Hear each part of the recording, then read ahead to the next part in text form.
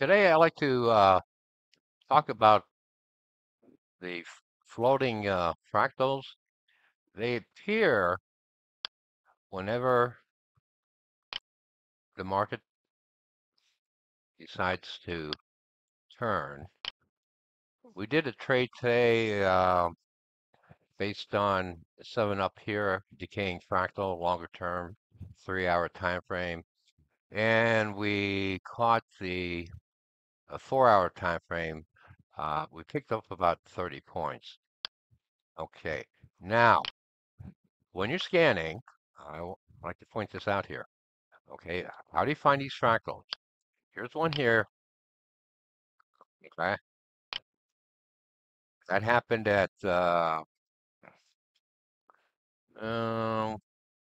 in the morning, and we have another typical fractal here. That happened at 7:30, and look at what we have here. The growth fractal. In a 1-minute time frame, you can find the particular fractal here on a 2-hour time frame or 4-hour time frame. Likewise, look at the 3-hour time frame. We have the same fractal here. Okay, growth fractal unhesitated, began to fall, and then it reversed. So you can find your fractals on the 1-minute time frame, and currently we're short right now. We're down 11 points.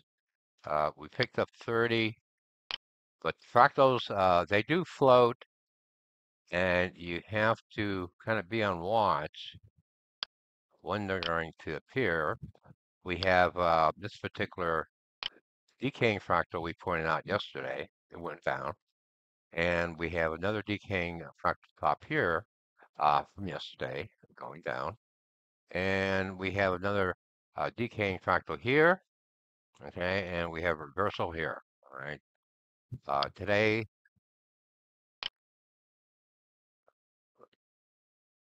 it does look bearish to me.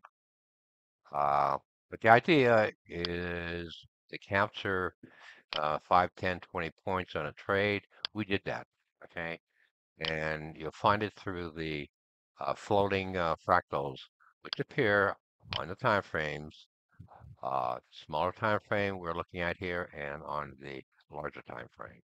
Okay, so you'll find fractals in our library, and you can go to Neil's channel, and he'll point them out every day for you. Okay, we'll see what we can do during the day. Kind of early here.